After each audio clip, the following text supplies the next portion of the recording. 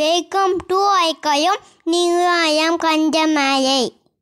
Hi குட்டீஸ், இன்றைக்கி என்ன பார்க்க போகிறோம் அப்படின்னா exercise 5.4 to learn to use operation to find total change, multiple cost and unit cost.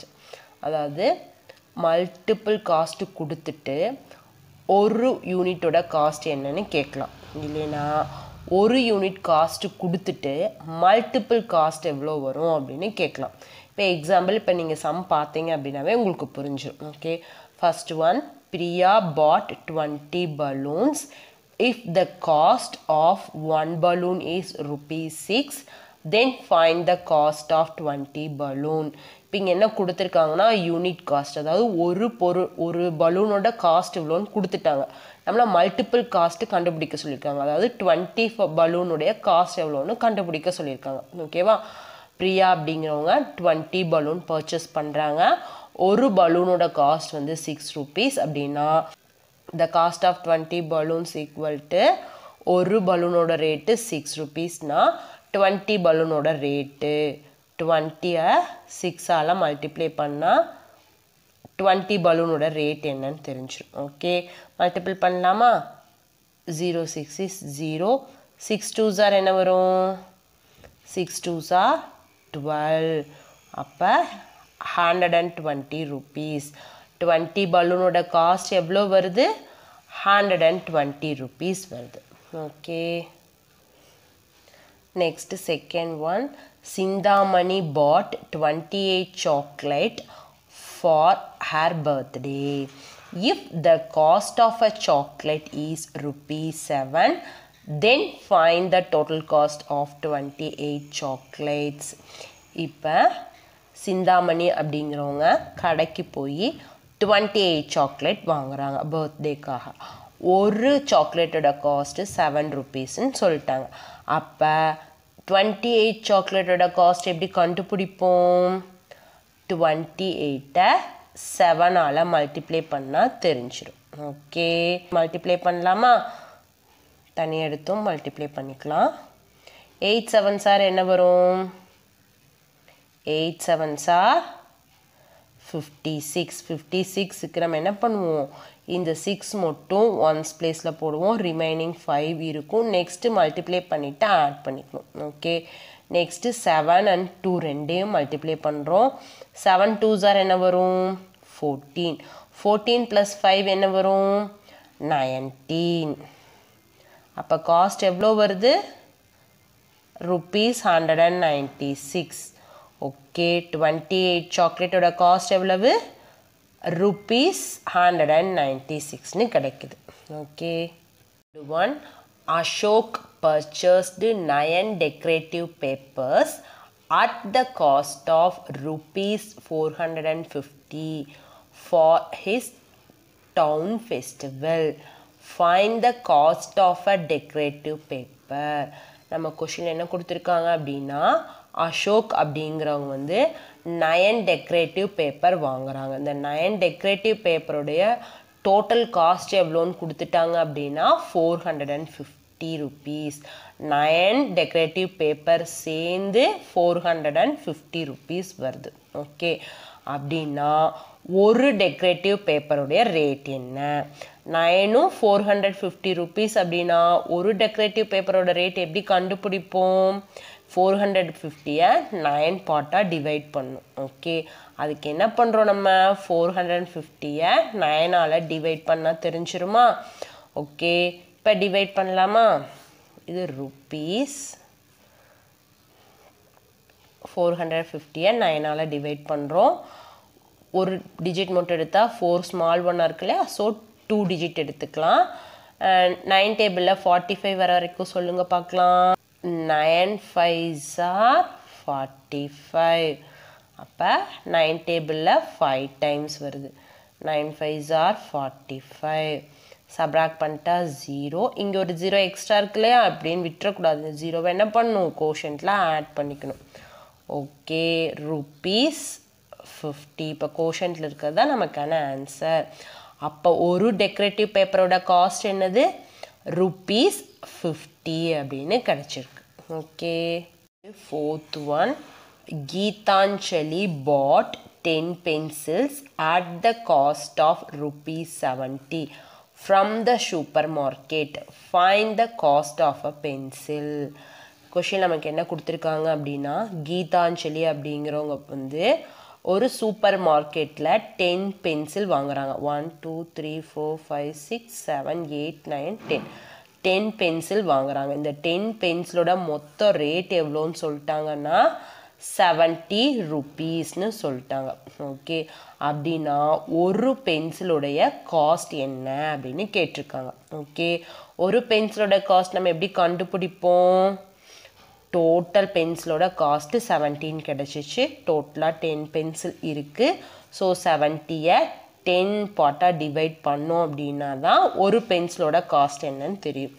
Okay, அதுக்கு நம்ம என்ன பண்ணுறோம்? 70யை 10ஆல் டிவைட் பண்ணுறோம். ஓகே, 10 டேபிளில் 70 வர வரைக்கும் சொல்லுங்கள் பார்க்கலாம்.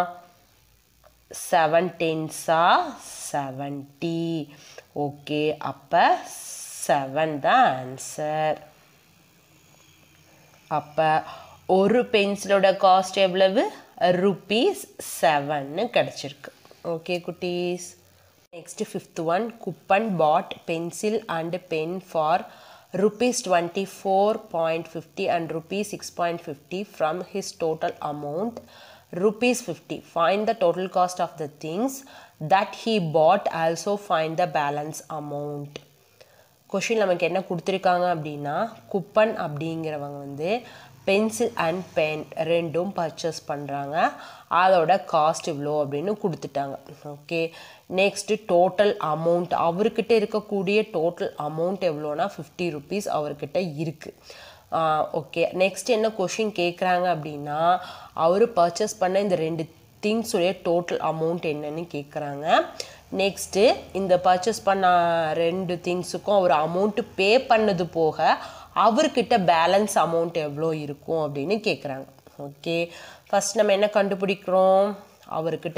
அவர் வாங்கின இந்த 2 பொருளுடைய காஸ்ட்டு கண்டுபிடிக்கிறோம். 2 பொருள் கூட மொத்த காஸ்ட் எப்படி கண்டுபிடிப்போம்? 2ஐயும் ஆட் பண்ணால் தெரிஞ்சிரும். ஓகே, நெக்ஸ்ட் அவர்கிட்ட பேலன்ஸ் அமௌண்ட் எப்படி இவ்வளோ இருக்குன்னு எப்படி கண்டுபிடிப்போம்? அவர்கிட்ட இருக்க டோட்டல் காஸ்ட்லேருந்து அவர் பர்ச்சேஸ் பண்ண திங்ஸை வந்து சப்ராக்ட் பண்ணிட்டோம் அப்படின்னா அவர்கிட்ட இருக்கக்கூடிய பேலன்ஸ் அமௌண்ட் நமக்கு தெரிஞ்சிடும். Okay, first கண்டுபிடிக்கலாமா? The cost of pencil. பென்சிலோட cost எவ்வளவு? ₹24.50. நெக்ஸ்ட்டு காஸ்ட் ஆஃப் பென் எவ்வளவு? 6.50. பிளேஸ் வைஸ் கரெக்டாக எழுதிக்கணும். Okay, next the total cost of the things. இந்த 2 பொருளுடைய டோட்டல் காஸ்ட் வேணால் நம்ம என்ன பண்ணுவோம்? ஆட் பண்ணுவோம். ஓகே, இப்போ ஆட் பண்ணலாமா? 0. 5 + 5 என்ன வரும்? 10. 10க்கு 0, ரிமைனிங் 1ன்னு எடுத்துக்கலாம். இல்லைன்னா நான் எப்படி சொல்லி கொடுத்துருக்கேன்? 100, இந்த இடத்துல 10 போட்டால் என்ன வரும்? இந்த இடத்துல 100. 100 பைசா equal to 1 rupees. 1 rupees equal to 100 பைசா அப்படின்னு நமக்கு தெரியும் இல்லையா? ஸோ 100 பைசாவை நம்ம எப்படி எடுத்துக்கிறோம்? 1 rupeeன்னு எடுத்துகிட்டு ஆட் பண்ணிக்கலாம். ஓகேவா? 6 + 4 10. 10 + 1 11. 11க்கு 1, ரிமைனிங் 1. இப்போ ஆட் பண்ணுவோமா? 2 + 1 3. நமக்கு எவ்வளோ கிடச்சிருக்கு? 2 பொருளையும் பர்ச்சேஸ் பண்ண டோட்டல் அமௌண்ட்டு 31 rupees. ஓகே, இங்கே இருக்கக்கூடிய பைசாவை தான் நம்ம ருப்பீஸாக கன்வெர்ட் பண்ணிட்டோம். இங்கே எதுவுமே இருக்காது. நெக்ஸ்ட்டு அவர்கிட்ட மீதி இருக்கக்கூடிய பேலன்ஸ் அமௌண்ட் எவ்வளோன்னு பார்க்கலாம். அவர்கிட்ட இருக்கக்கூடிய டோட்டல் அமௌண்ட்லேருந்து அவர் பர்ச்சேஸ் பண்ண அமௌண்ட்டை சப்ராக்ட் பண்ணால் தெரிஞ்சிரும். அவர்கிட்ட எவ்வளோ அமௌண்ட் இருக்குது? 50 rupees இருக்குது. இங்கே எதுவும் பைசாவில் இல்லை அப்படின்றனால நம்ம 0ன்னு போட்டுக்கிறோம். 0 போட்டுக்கிறோம். ஓகே, நெக்ஸ்ட்டு அவர் டோட்டலாக பர்ச்சேஸ் பண்ண காஸ்ட் எவ்வளவு? 31 rupees. ஓகே, பேலன்ஸ் அமௌண்ட் கண்டுபிடிக்க நம்ம என்ன பண்ணுவோம்? சப்ராக்ட் பண்ணுறோம். ஓகே, இங்கே 0 தான் இருக்குது. ஸோ பிரச்சனை இல்லை. நெக்ஸ்ட்டு 50லேருந்து 31 சப்ராக்ட் பண்ணும். இங்கே 0லேருந்து 1 சப்ராக்ட் பண்ண முடியாது. ஸோ பாரோ பண்ணிக்கலாம். இங்கே 1 குறைஞ்சி என்னவாயிரும்? 4. இங்கே அந்த 1 என்னவா கன்வெர்ட் ஆகும்? 10. சப்ராக்ட் பண்ணால் என்ன கிடைக்கும்? 9. நெக்ஸ்ட்டு 4லேருந்து 3 சப்ராக்ட் பண்ணால் 119 rupees. Okay, our pen and pencil வாங்கினது போக மீதி அவர்கிட்ட எவ்வளோ அமௌண்ட் இருக்கும் அப்படின்னா 19 rupees இருக்கும். Okay, sixth one, a teacher went to the science exhibition with the student. The entry fees is rupees 250 and the teacher bought some material for the school for rupees 320. She had the balance amount of rupees 330. Find the amount that she had. Question நமக்கு என்ன கொடுத்துருக்காங்கன்னா, ஒரு teacher வந்து அவங்க ஸ்டூடெண்ட்டோட science எக்ஸிபிஷனுக்கு போகிறாங்க. Science எக்ஸிபிஷனுடைய entrance fees எவ்வளோன்னு பார்த்தா rupees 250 அது பே பண்ணுறாங்க. நெக்ஸ்ட்டு வந்து அவங்க வந்து ஸ்கூலுக்காக சில மெட்டீரியல்ஸ் வாங்குகிறாங்க 320 rupeesக்கு, அதுவும் பே பண்ணிடுறாங்க. அவங்கக்கிட்ட இதெல்லாம் பே பண்ணது போக பேலன்ஸ் அமௌண்ட் எவ்வளோ இருக்குது அப்படின்னா 330 rupees இருக்குது அப்படின்னு கொடுத்துட்டாங்க. நம்ம என்ன கண்டுபிடிக்க சொல்லியிருக்காங்க அப்படின்னா, அவர் அப்போ எவ்வளோ அமௌண்ட்டு கொண்டு வந்திருப்பார் மொத்தமாக அப்படின்னு கேட்குறாங்க. ஓகேவா, அவர் என்ட்ரன்ஸ் ஃபீஸ் கொடுத்துருக்காரு, மெட்டீரியல்ஸ்க்கு வந்து காசு கொடுத்துருக்காரு, பேலன்ஸ் இவ்வளோ அமௌண்ட் இருக்குது. அப்போ வந்து மொத்த அமௌண்ட் அவர் எவ்வளோ வச்சுருந்தானே எப்படி கண்டுபிடிப்போம்? இந்த 3யுமே ஆட் பண்ணால் நமக்கு தெரிஞ்சிடும். ஓகே குட்டீஸ், என்ட்ரன்ஸ் ஃபீஸ் எவ்வளவு? என்ட்ரி ஃபீஸ் வந்து rupees 250. Next cost of materials எவ்வளவு? rupees 320. நெக்ஸ்ட்டு அவர் வச்சுருந்த பேலன்ஸ் அமௌண்ட் எவ்வளோ அவங்க வச்சுருந்தது? rupees 330.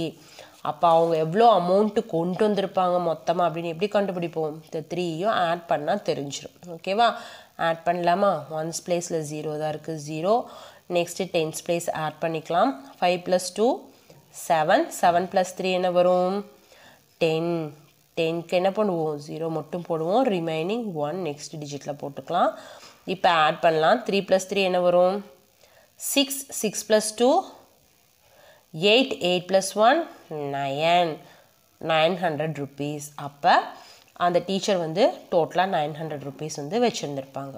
ஓகே குட்டீஸ், இன்றைக்கி நம்ம பார்த்த இந்த எக்ஸசைஸம் கண்டிப்பாக உங்களுக்கு புரிஞ்சிருக்கும்னு நினைக்கிறேன். புரிஞ்சிருந்தால் லைக் பண்ணிக்கங்க, சப்ஸ்கிரைப் பண்ணிக்கங்க. ஏதாவது டவுட்னா கமெண்ட்டில் கேளுங்க, கண்டிப்பாக கிளியர் பண்ணுவேன். ஓகே குட்டீஸ், பை பை, தேங்க்யூ. சப்போர்ட் பண்ணுங்க, ஹெல்ப் பண்ணுங்க, பாய் பாய்.